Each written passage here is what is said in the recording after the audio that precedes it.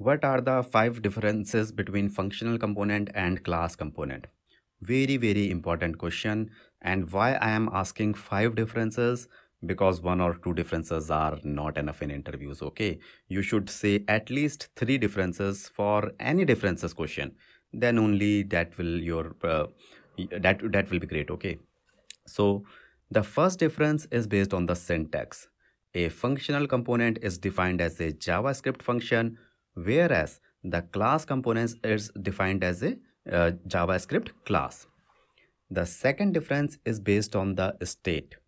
Functional components were originally stateless but can now manage state using hooks, whereas the class component can manage the local state with this dot state.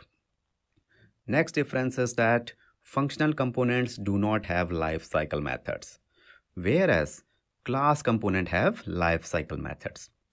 Fourth difference is about readability. Functional components are more readable, concise, and simple, whereas class component can be more verbose or you can say complex. Therefore, functional components is a clear winner here. Okay.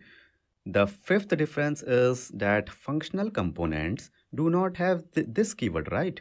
Whereas class component have this keyword for accessing the properties or for other things also.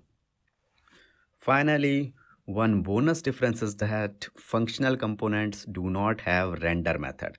Remember, whereas class components have a render method to return to the UI, right?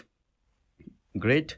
I hope now you are more confident about the differences, and just remember 3 to 4 differences out of them, and that should be enough.